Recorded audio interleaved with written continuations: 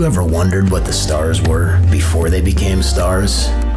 Not like the night sky, come on. This is painful, like watching a fucking whore giving handjobs for crack. This shit is serious. Two up-and-coming actors, Thomas and Tayler.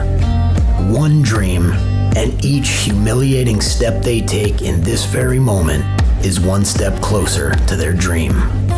Picture like James Franco and Tom Cruise. What the fuck were they actually doing back in the day to pay their bills? The competition has never been harder. Do they have what it takes?